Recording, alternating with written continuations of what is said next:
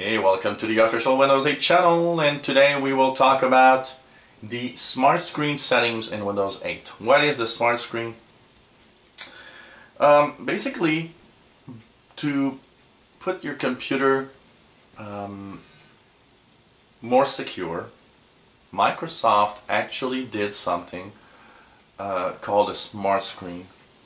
And what it does is it can filter out the different apps and programs you download or install and see that it's good or not to install. So it's kind of interesting to have because it can prevent you from installing what is a virus, for example, because it will tell you, hey, this app or this program is considered a virus and we don't want you to install it.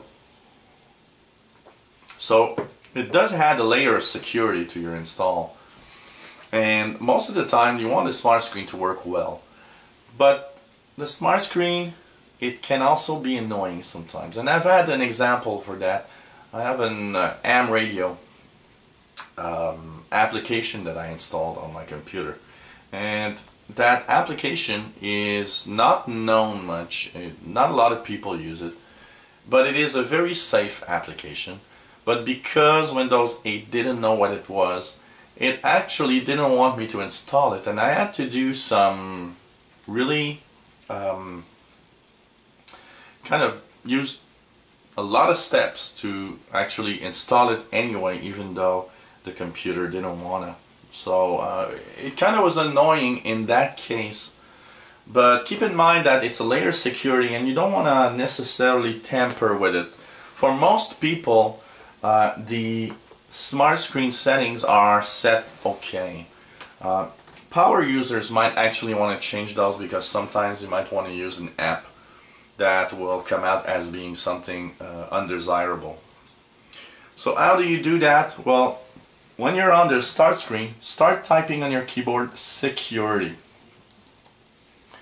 And then go into settings right under the search. There you'll have a list, and one of the list is check security status. And here you go, security status is there. In the security status, left side you have change Windows Smart Screen settings.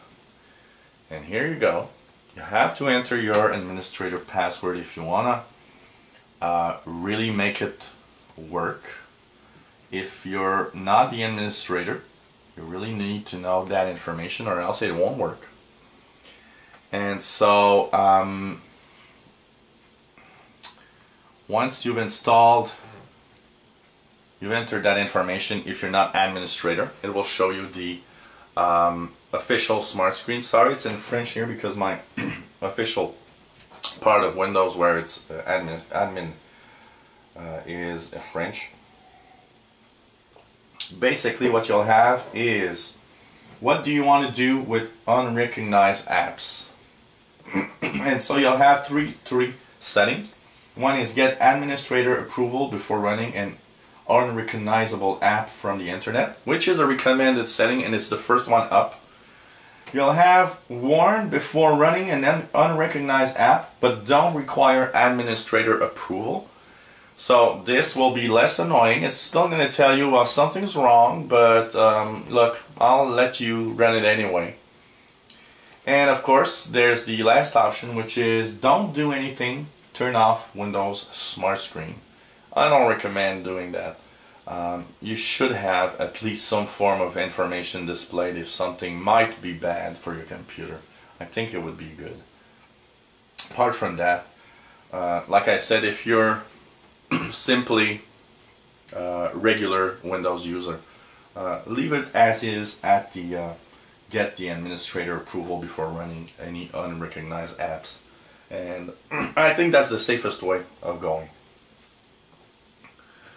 So this was a little video showing you where to get the Smart Screen information and how to change it in Windows 8. If you enjoy these videos, click the subscribe button at the top of the screen.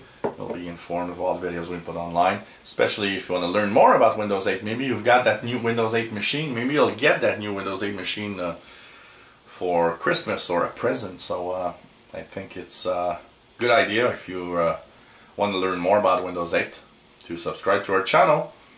And if you have any comments or questions, let us know. We'll be happy to answer any questions. And if you have a request of a video you'd like to see, let us know also. We'll try to put that video online for you.